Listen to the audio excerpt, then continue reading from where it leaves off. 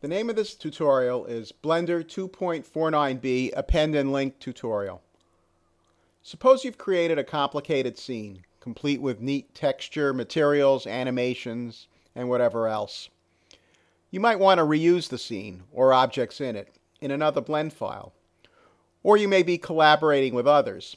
One person does the textures and materials, another does the animation, a third is setting up the camera, and so on. How can everyone work on his or her own piece of the project and have it all come together in one final blend file? Fortunately, Blender comes to the rescue. Blender has powerful features called Append and Link, which lets you import all sorts of things from other blend files into your blend file. The goal of this tutorial is to show you how you won't have to reinvent the wheel. Instead, you just use Append and Link to reuse what already has been created. We're first going to create a blend file with some objects, materials, and scenes that you might want to share with others. First, select the default cube. The cube has a default material. Go to the F5 shading buttons. Click the Generate an Automatic Name button to make the material something descriptive. Blender makes an attempt at creating a realistic name for the material. Its name is now Gray. Let's add a green monkey. Space, add mesh monkey. Move the monkey 2 Blender units to the right to separate it from the cube. Press F5 shading and click Add New. Make the material green. R equals 0, G equals 1, and B equals 0. Name the material something descriptive using the automatic name button. Blender came up with the name light green. Now create a new empty scene by going to the scene list and clicking Add New. Name the scene Sphere Scene. Move the 3D cursor to the left and add a UV sphere with the default settings of 32 rings and 32 segments. So that's Space, Add Mesh, UV Sphere. Save this blend file. Call it sourcefile.blend. Now let's see how to get stuff from that file. Start by going to the default Blender setup. Select File, Load Factory Settings, and accept Erase All. We're going to get rid of everything, not just the default cube, but the lamp and the camera as well. To do this, press the Home key, which shows all the objects. With the default cube highlighted, press the Shift key and right-click on the lamp. Then press the Shift key and right-click on the camera. Press the Delete key and accept the defaults, deleting all the objects. We now have a blank scene with no objects. To see what objects we can import, go to the File, Append or Link, and press Shift F1. Select Object. All the objects in the source file blend file are listed. Select Suzanne. Then click Load Library. Suzanne is appended to the new file. Append is the default mode. Note that she's green because she was green in the source file. We can change Suzanne's color. With Suzanne highlighted, press the shading buttons, F5, and change her color to red by setting R equals 1, G equals 0, and B equals 0. However, if we press F12 to render, we get the error message, no camera. That's because we don't have a camera, or a lamp for that matter.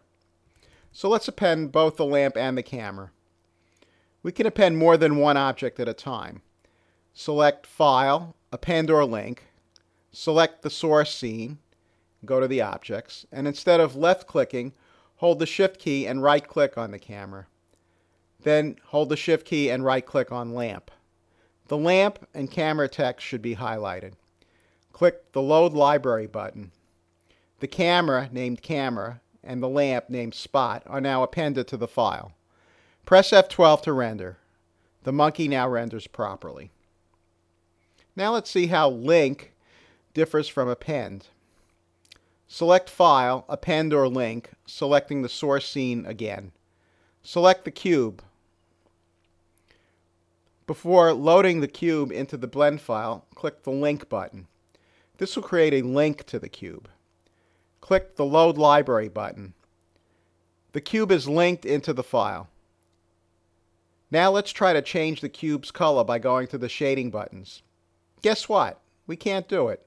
we get the message that we cannot edit external live data. Link differs from append in that while append gives us a copy of the object and lets us change it, link points back to the source object. By the way, not only can the color not be changed, but any aspect of the data can't be changed.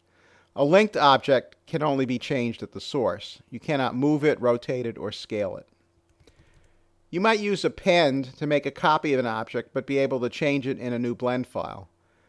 Link is a better choice if you don't want anyone to change the object, such as a building that will have the same characteristics from one file to another.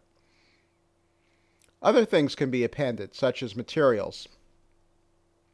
Let's load the factory settings again to start with the default Blender setup. Select the default cube and press F5 to go to the shading buttons. Suppose we want to use the green material in the source file. Instead of selecting the sliders, we can select File, Append or Link, and select SourceFile.blend. And this time we'll select Material. Choose light green and click the Load Library button. Now if we click on the materials, we see that light green has been appended.